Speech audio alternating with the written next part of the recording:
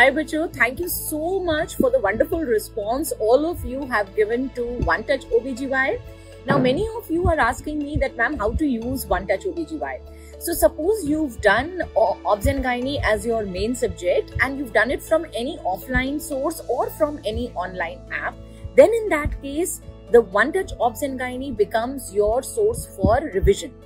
In One Touch, there are 210 pages of theory and 40 pages of MCQs, total 250 pages. So even if you are revising 40 pages in a day, which means you can complete One Touch in 5 days, and 40 pages is not in more, Ideally, in first reading, you should be able to complete over One Touch in 3 to 4 days. But I am taking a little more leverage that you are going to complete it in 5 days. Second reading will be completed in 3 days, and your third reading you can complete One Touch in 1 to 1.5 days.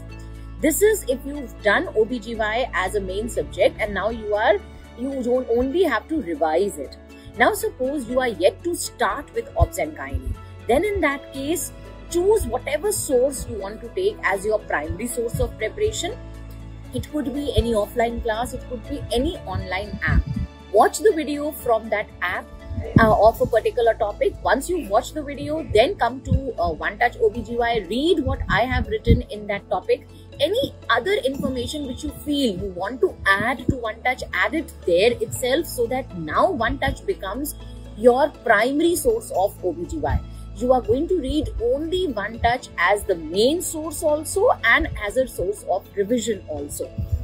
Now, definitely students who have watched my videos on Marrow, those who are Marrow subscribers, or if you have attended my classes at DBMCI, then you have that little extra edge that my teachings are resonated in One Touch. So for you, it will become a little more easier. But that doesn't mean that students who are not Marrow subscribers or who haven't attended my lectures, they cannot benefit from One Touch Obs and Gynae. One Touch Obs and Gynae in itself is a complete book on Obs and Gynae.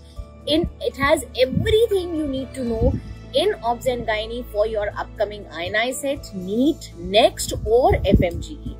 All FMGE students, for you also One Touch Obs and Gynae will be very useful. I have included FMGE papers also in One Touch. So take care, and I hope all of you enjoy reading One Touch as much as I enjoyed writing it.